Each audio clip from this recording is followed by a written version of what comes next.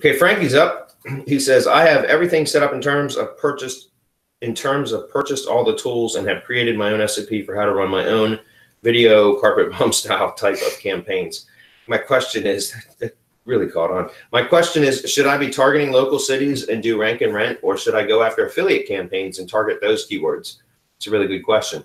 With this setup I can publish 1,000 videos easily over a small period of time. Which would you suggest to start getting some results fast? Thanks as always for Hump Day Hangouts.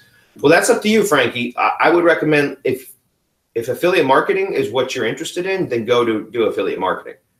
If local marketing and lead generation is your thing, is what you have more of an interest in, then do that. But either way, choose one and stick with it until you monetize it. Because my point is, like, if you are, I don't know what your business goals are. I remember you've asked some other questions in the past though on Hump Day Hangouts. And I think your questions were more targeted about local marketing consulting, like as a video guy.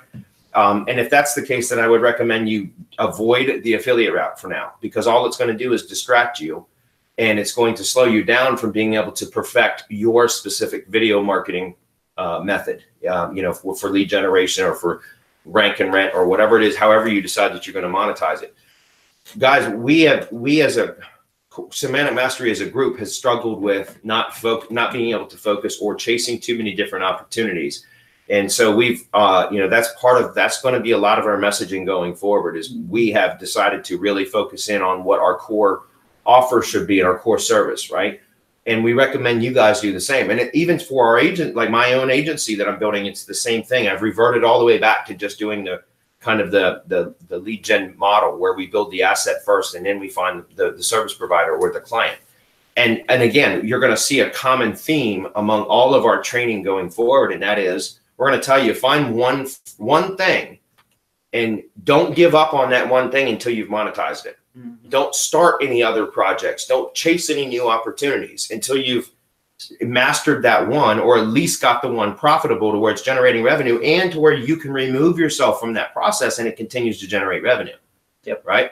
So for example, even if you went after lead gen, let's just say affiliate marketing with these videos, and you got it to where it was profitable, but you were running the campaigns. You were the one doing the research, finding the products that you were going to promote, generating the keyword list, creating the videos, uploading them, running the video, probably marketing blitz or whatever tool it is that you're running that campaign. You could do all that and end up having a profitable affiliate marketing business, and then say, okay, well, now it's profitable. Well, let me go ahead and move on to doing local lead gen with these videos as well.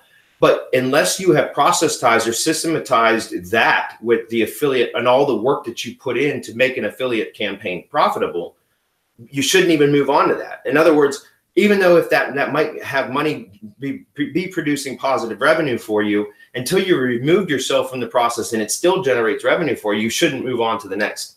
Because otherwise you end up bogging yourself down to where, okay, now you're doing all this work and now you got to do all this work too. And at some point you're going to reach a point of diminishing return. And you're going to not be able, you're going to hit a capacity, a limit where you won't be able to make any more money.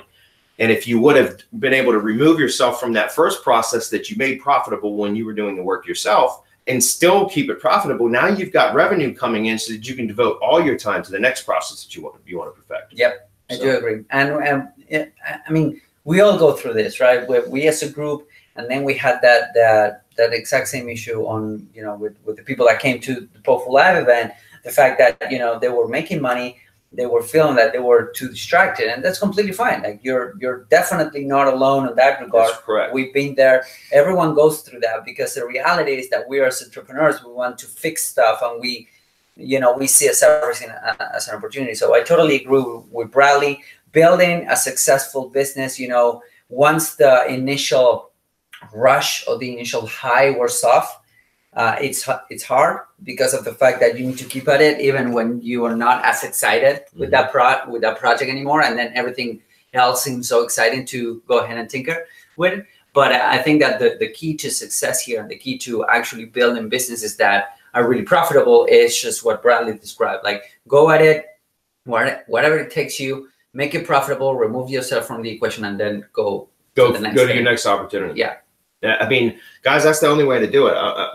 Even in my own business, I could have achieved so much more by this point in my marketing career if I would have focused and, you know, not chased every opportunity, because I could have become super, super good at one thing and then pulled myself out of the equation, like he said, out of the process, and have built a system that makes everything that I was doing done, you know, complete. It gets done without me doing it. And then I could have moved to the next opportunity, and I would have had a much more successful business by this point had I done that. And we all go through that. And that's, again, that's why we really want to help other people to avoid that, to where they can get their businesses profitable and get more of their time back at the same time, and with less trial and error. Does that make sense? If you do that, you could apply the Eagle method at a sooner place in your business, right? Oh, yeah. Yeah. That's an inside. Yeah, we're not gonna. So Frankie, my final answer to you would be either way, and whether it's affiliate marketing that you want to do or local marketing, either way will generate you money if you know, once you learn what it takes in that particular model.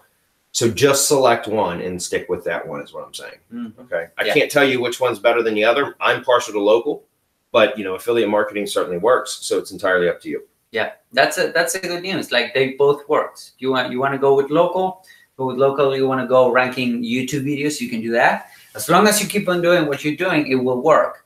But you need to give it the time and the opportunity for it to work. So, and Greg said, "What's up?" And then after that, it said the mics are going crazy. So Greg just wanted to repeat, Greg Draper, fantastic community manager of ours.